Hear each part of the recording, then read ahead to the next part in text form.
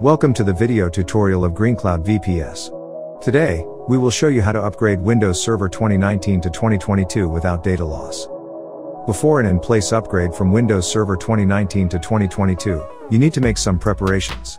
Be sure the current operating system is up to date. Go to Settings, Update and Security. Check for updates. If it says you're up to date, close this window and continue to see. But if the system is outdated, you should update Windows Server 2019 to the latest version. Next, you need to check the hard drive space on the VPS Windows Server 2019. If the hard drive is about 15 gigabytes, it can be upgraded normally.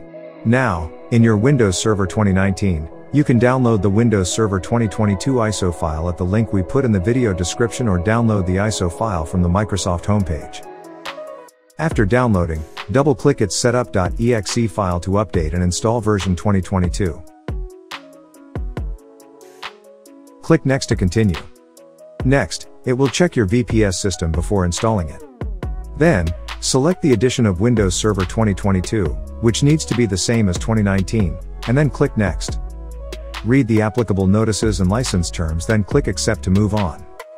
Select Keep Personal Files and Apps and then select Next. If you don't choose the right version, the first option will be unavailable.